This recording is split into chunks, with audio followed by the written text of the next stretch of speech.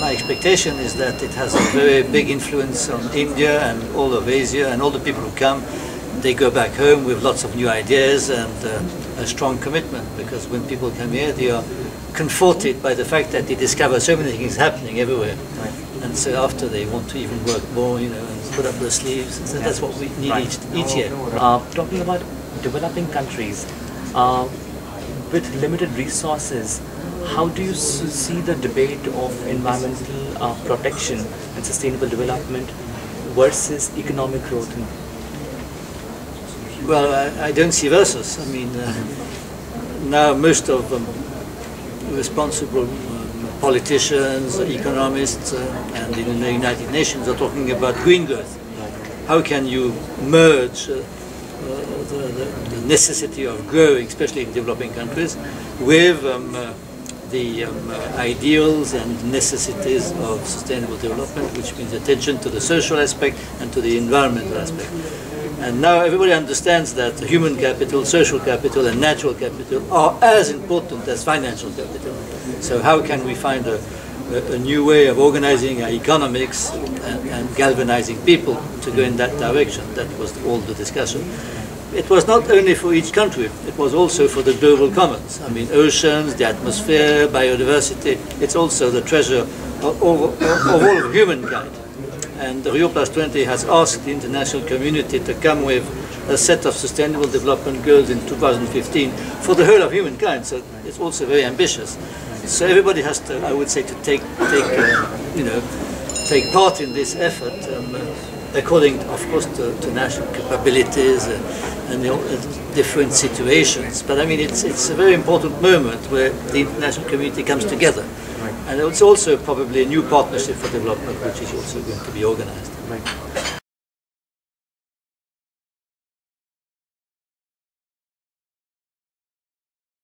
I think also people in the mountains are remote places where lots of people are quite poor, and mountains are hit also by climate change and are very important because they are the place where the water comes from. Right. So you're right, for the small islands there is quite a strong commitment, and I would say that islands, even though what you say is true, are leading. They are leading because they have to be autonomous, they have to try to be independent in creating their own sources of energy. They have to depend on the sea, so they are very committed to what they call the blue economy.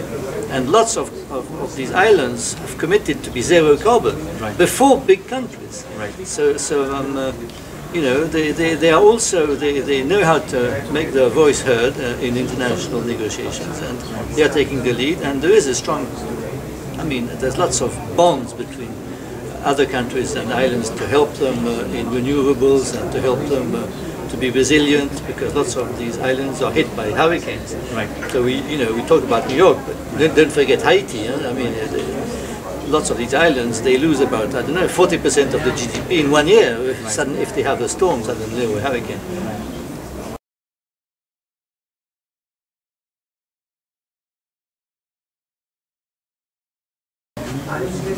Well, I think in the business community you have those which want to stay the business as usual without changing anything, because they have their interests invested in oil, in mining and things like that. And you have all the others which are interested, which would be the winners of the new economy or the green economy, and which want to move. So I think everybody must make an effort. We have the reporting now, all the initiative on corporate responsibility. Are we going to have an international convention on reporting? It would be interesting, probably, to be able to assess, to compare. Right. And we absolutely need to work with the business and with the companies, because I suppose I would say 3/4 of the job on the world are with the business and private business, and all what's transforming nature comes from the companies. So we have to work with them, but I think it's a discussion also. Governments say, you business start. Business say, no, we need the governments to start and to show the regulations. So we need to get them together much more. And I was very interested in this meeting by the local governments, which are ahead.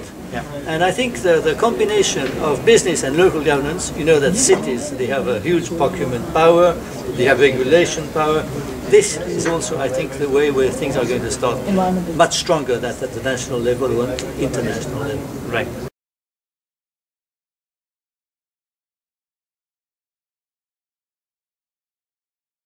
Well, to tell you the truth, I was shocked by the fact that Canada withdrew from the Kyoto Protocol.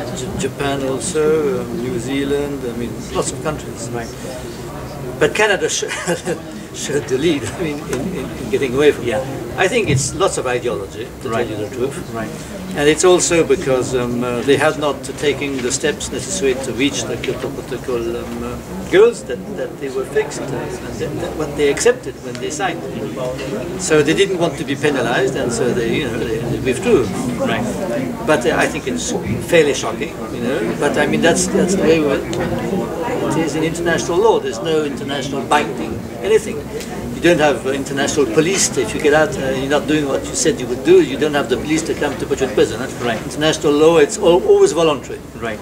So I think it's all about internal politics also. And the United Nations doesn't interfere in national politics and what happens in the States. So what I'm saying is purely personal. Yeah. But I think Alberta is in the power, and they have a lot of tar sands, and they want to sell that to everybody, and so there we are.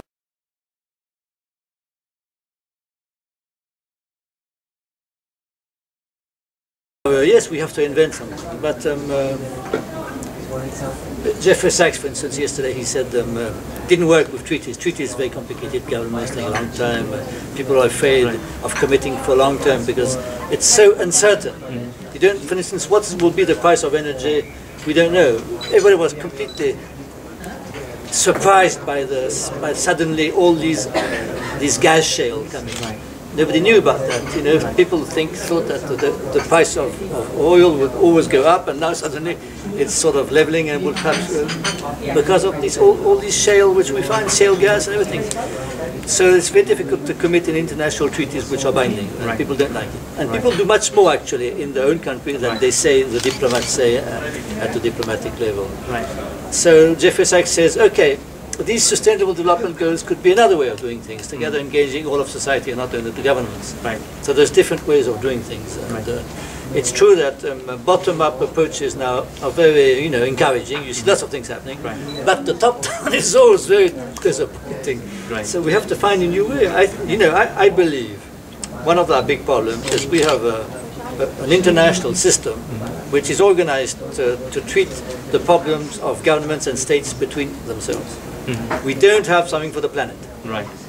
We have to invent a new forum and a new diplomatic scene or something for the planet. We have common goods, some things have to be decided, and you're quite right. The situation is very scary, and we have to have a sort of an emergency movement. Yes. Is it going to happen? You can also ask your own country. I mean, you are saying things which your diplomats perhaps don't say. Okay, so you have to push them. Everybody, the people in each country, has to push the government and say, "Come on, you have to do something."